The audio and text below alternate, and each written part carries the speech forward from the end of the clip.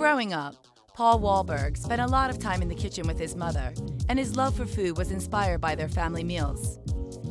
Knowing he wanted to cook for a living, his first job as an adult was at Trolley's near Boston Garden, and then the Bell in Hand and Sean's. Eventually, he took a position at Bridgman's in Hull, became an executive chef, and after 9 years, it was time to venture out on his own.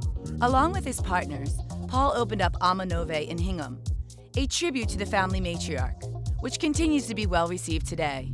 But Paul and the partners always dreamed about owning a burger restaurant, because as he says, Alma Nove was the food that he liked to cook. But what became Wahlburgers? That was the food he loved to eat.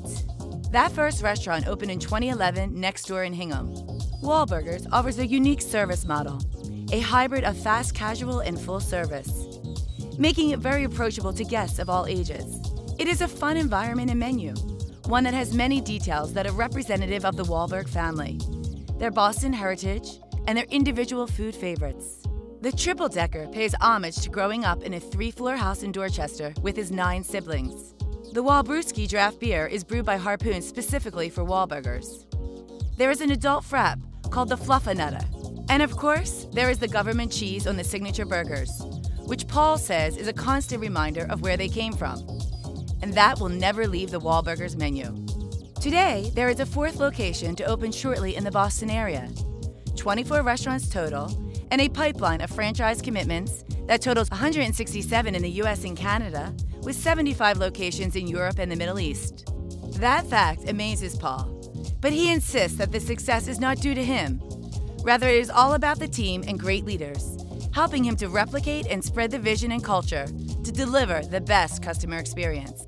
His highest compliments are for those on the front lines at the restaurants, as he believes he would have a lonely job without the message they deliver to each guest.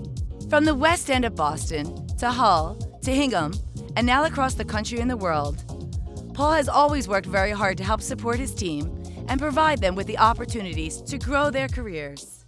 And about those partners, one of them has something he would like to say. Hey guys, Mark Wahlberg here, and I would like to say thank you to the Massachusetts Restaurant Association for naming Wahlburgers its Limited Service Restaurant of the Year.